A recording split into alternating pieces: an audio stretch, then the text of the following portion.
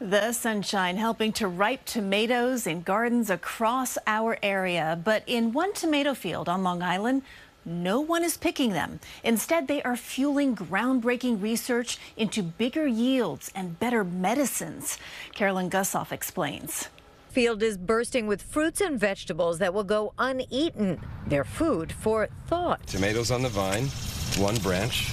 Tomatoes on the vine, 2 branches. Researchers at the renowned Cold Spring Harbor Laboratory have documented more than 35,000 tomato branches over 3 years. We've been interested in identifying genes that, when they don't work properly, will change the tomatoes on the vine, so you don't have just one vine, but you could have 2, 3, 4, 10, 20 vines. And they've identified the genes that control how many flower branches the tomato plant produces. More branches mean more flowers and more tomatoes. The fruit of their labor, gene-edited tomato plants bursting with blooms, yields vastly increased. This is extraordinarily branchy, right? Exactly. So you've created this? Yes. Their breakthrough, just published in Nature, has implications for fine-tuning plant breeding and also human medicine. Understanding interactions between genes is extremely important in human medicine, and it's extremely important in understanding how drugs work, both for treating